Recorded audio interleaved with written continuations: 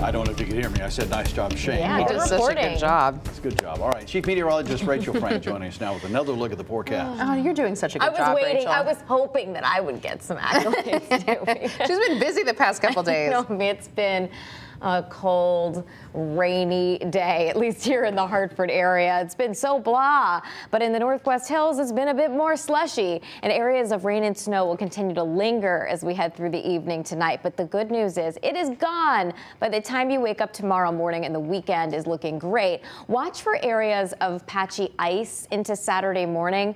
For most of the state, it won't be an issue with temperatures staying above freezing, but in certain areas, the numbers will drop below freezing or already are below freezing. And sometimes you can have these tricky, slippery spots, even where the thermometer on your car might say it's above freezing if you're driving over an overpass or a bridge, for example. So right now, 33 in Torrington, 38 in Hartford. Clearly, we're not going to have any icy spots in Groton tonight, but I wanted to show you we are down around or below freezing for some in the hills. And I know that those all the crews are out working so hard to keep the roads clear. But again, sometimes there's only so much you can do. Here's a look at freezing temperatures. So where you see the purple and the blue, that is showing you where temperatures are below freezing heading through the evening tonight and into tomorrow morning. We will be a little bit below freezing in northeastern Connecticut, Danbury, Waterbury, all of Litchfield County and northwestern Hartford County. So if we are going to have some trouble spots, those are likely where you're going to be more likely to find them. And as we head through the course of the day on Saturday, those will ease up. Still seeing some of those showers out there right now. And if we widen out the picture, you'll see it is still snowing pretty heavily to the north. We just missed out on one heck of a snowstorm.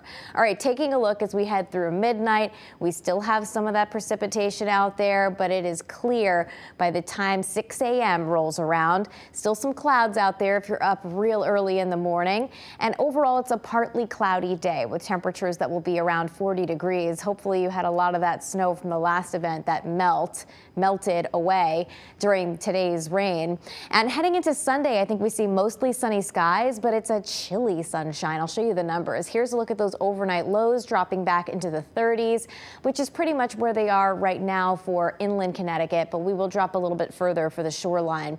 Heading into Saturday, highs in the low to mid 40s as we head through the afternoon, and it's that cool sunshine for Sunday. 38 the high temperature in Hartford, right around 40 for the New Haven area. So if you are dreaming of a white Christmas, odds are better than 50-50 typically. So we're looking at the probability of at least 1 inch of snow on the ground, because that's what we consider to be the definition of a white Christmas. You wake up and you see white on the ground. So historically, the odds are a little better than 50-50 in the Northwest Hills. They're 10% along the shoreline southeastern Connecticut.